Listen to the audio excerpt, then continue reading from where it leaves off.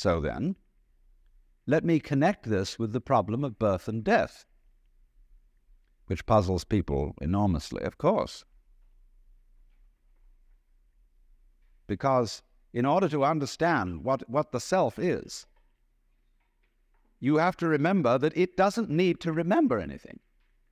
Just like you don't need to know how you work your thyroid gland. So then, when you die, you're not going to have to put up with everlasting non-existence, because that's not an experience. A lot of people are afraid that when they die, they're going to be locked up in a dark room forever and sort of undergo that.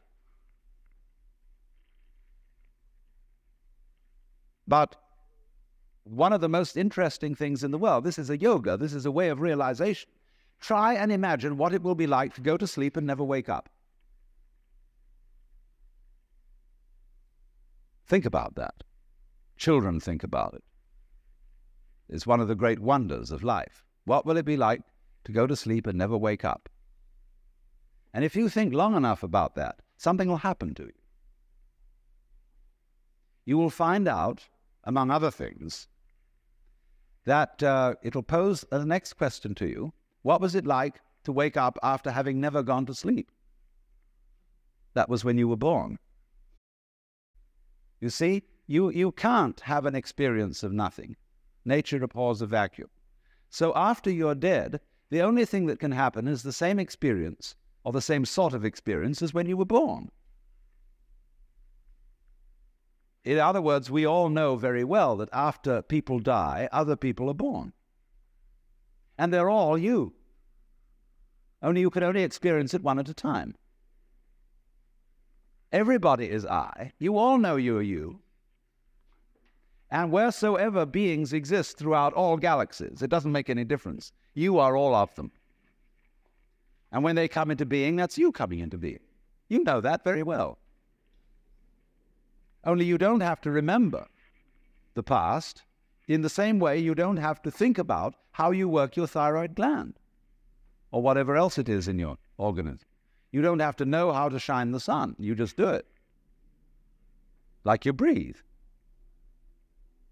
Doesn't it really astonish you that you are this fantastically complex thing? And that you're doing all of this and you never had any education in how to do it? You never learned, but you're this miracle?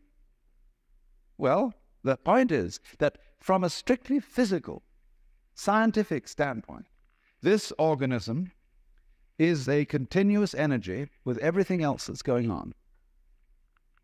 And if I am my foot, I am the sun. Only we've got this little partial view. We've got the idea that, no, I'm just something in this body, the ego.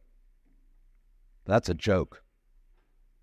The ego is nothing other than the focus of conscious attention. It's like a radar on a ship. The radar on a ship is a troubleshooter. Is there anything in the way? And conscious attention is a designed function of the brain to scan the environment, like a radar does, and note for any trouble-making changes. But if you identify yourself with your troubleshooter, then naturally you define yourself as being in a perpetual state of anxiety. And the moment we cease to identify with the ego and become aware that we are the whole organism, you realize as the first thing how harmonious it all is. Because your organism is a miracle of harmony. All this thing functioning together. Even those corpuscles and creatures that are fighting each other in the bloodstream and eating each other up. If they weren't doing that, you wouldn't be healthy. So what is discord at one level of your being is harmony at a higher level. And you begin to realize that, and you begin to be aware, too, that the discords of your life and the discords of people's life, which are a fight at one level, at a higher level of the universe, are healthy and harmonious. And you suddenly realize that everything that you are and do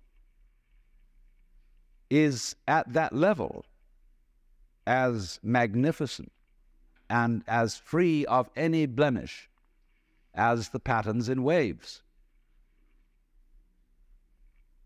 the markings in marble, the way a cat moves, and that this world is really okay and can't be anything else, because otherwise it couldn't exist.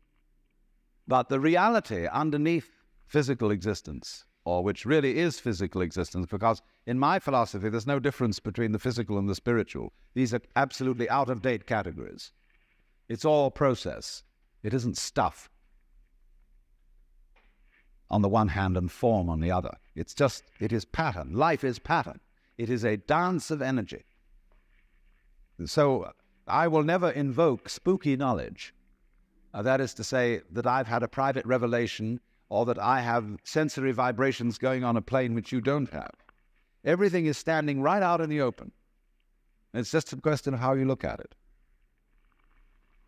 So you do discover, when you realize this, the most extraordinary thing to me that I never cease to be flabbergasted at whenever it happens to me.